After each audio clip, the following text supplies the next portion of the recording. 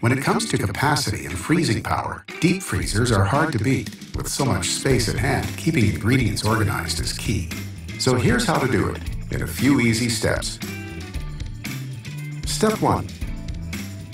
Label each container with the name of the food item and the date. Step 2. Keep an organized inventory to help you keep track of all the items in your freezer. Step 3.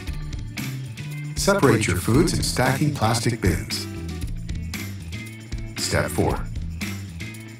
Place older items near the front or top of the bin to be used up first. Step 5.